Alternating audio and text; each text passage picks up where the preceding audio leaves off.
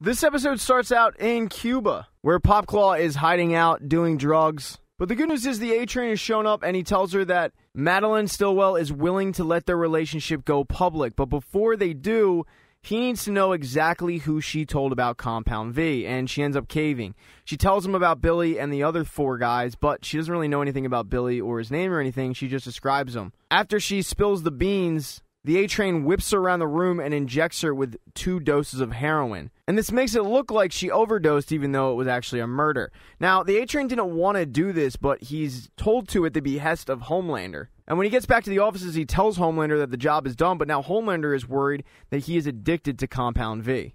The A-Train tells him not to worry, I quit cold turkey, but it's hard to figure out if that's true or if he's just broken up about what happened with Popclaw. He heads over to Popclaw's apartment and starts watching old sex tapes of him and her, and at the very end of one, he sees what happened with Popclaw and her landlord. But he ends up hearing Billy's voice, and he ends up seeing Frenchie's face.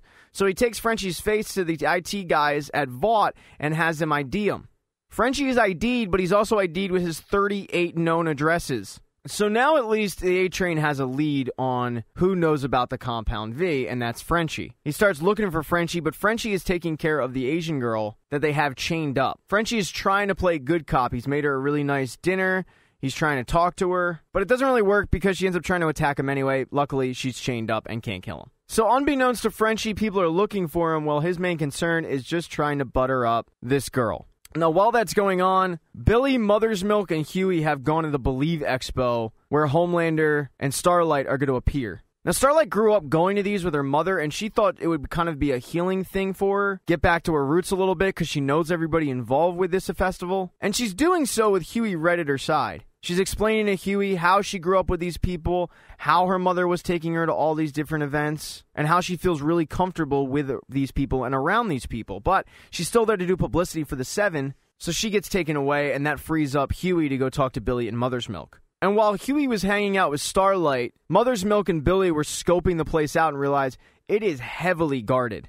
And they need to get to the main guy at this festival, the guy named Ezekiel, who was in that skeevy nightclub jerking dudes off. But it's going to be hard to get to him with such a security force. Luckily, though, they have Huey, and Huey knows Starlight, and Starlight can get him in. But Huey is very reluctant to ask Starlight to do this because normally, to get in this VIP experience, it's $15,000, and he doesn't want to make it look like he's using her. They've only been on about a date and a half, and he thinks it's going to look suspicious if he goes up to her and says, hey, can you get me into this $15,000 event with your friends? But there's really no other choice. Huey asks them, what do you want me to say? Why exactly, you smuggling drugs? And Billy says, yeah, pretty much, because you're going to use this video of him jerking guys off as a ransom to get the information that you need. So Huey heads over to Starlight and asks her if she can get him in, and it goes about as well as he thought.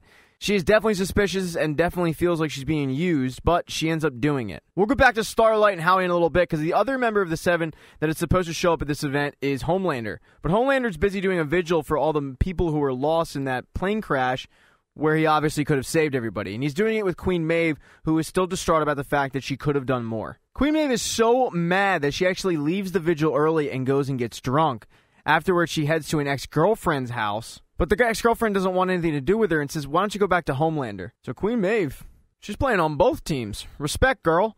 But at one point, Queen Maeve actually breaks down because of the fact that she could have saved people. And when her ex-girlfriend goes to console her, Queen Maeve tries to start something, but it's quickly ended by the ex. Now, the other half of that is Homelander, who after the vigil goes to the event and wants to talk about his talking points with Madeline Stillwell, but she's not there. The head of communications is. But he has no interest in talking about it with her. He wants to talk about it with Madeline Stillwell. So he flies off and finds her as she's walking her son into a doctor's appointment. He demands that they talk about the talking points, but Madeline Stillwell says, no, I've rescheduled this doctor's appointment 3 times already. I'm going in and doing this doctor's appointment. He doesn't like the fact that Madeline Stillwell wants him to be very conservative and toe the line because he says this crowd is edgy. They hate immigrants. They love America. They're very religious. We should be attacking their strengths. But Madeline doesn't want him to make that kind of speech. He wants him to toe the line. But he's pissed off that she's not going to be there and she can't do anything about it, so he's going to do the speech that he wants to do. So while Homelander riles up the conservatives of America, Starlight is having a problem because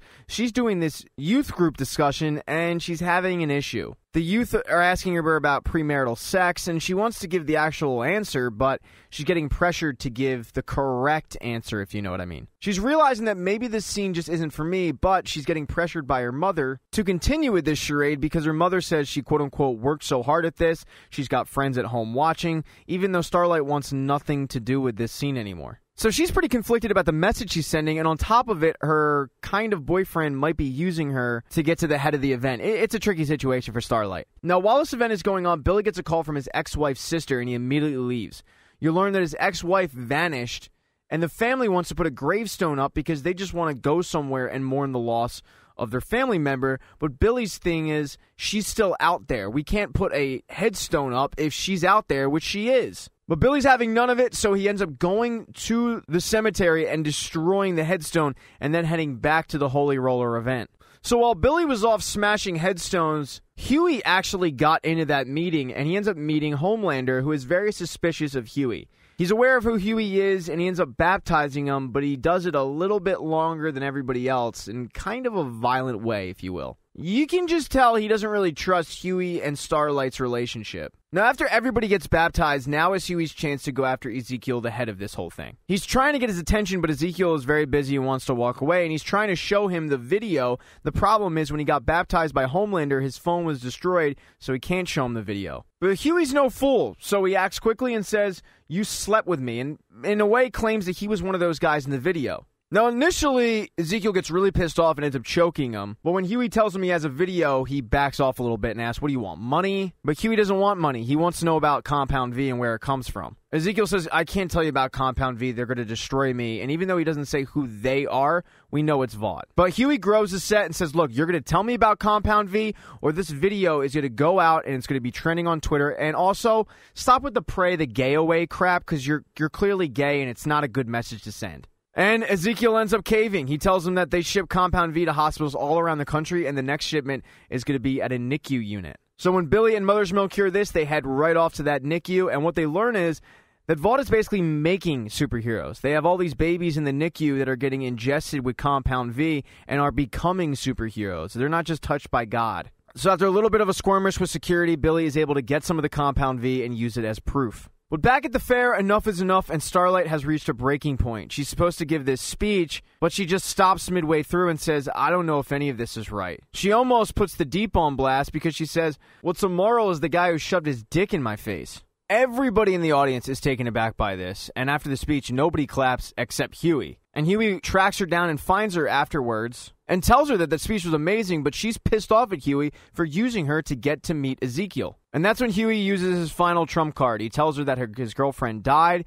and he needed to get some answers, but the only answers he got was on that stage when she was talking. So luckily, the happy couple has made up a little bit. But unfortunately for that group, Frenchie has been made, and he gets a phone call from his girlfriend that Black Noir and the A-Train were snooping around one of his houses. At least I think it's his girlfriend. It might just be like a girl that he talks to. You know, sometimes you're not exclusive. Anyway, he ends up calling Billy and tells him that I've been made, and Billy tells him to just leave, get out, leave the girl, but he can't do that. As soon as he lets the girl go, she runs out, and Frenchie starts creeping around back alleys to try to escape, but he ends up running into Black Noir. Black Noir goes after Frenchie and is attacking him, and just as it looks like he's about to kill him, the Asian girl comes out of nowhere and starts going at it with Black Noir. And she puts up a pretty good fight. She's got him on the ropes a little bit, but Black Noir ends up getting the better of it and ends up killing her. Frenchie ends up coming back for her and putting his coat on her dead body, but that's when she pops back up. Because unbeknownst to everybody, one of her superpowers is regeneration.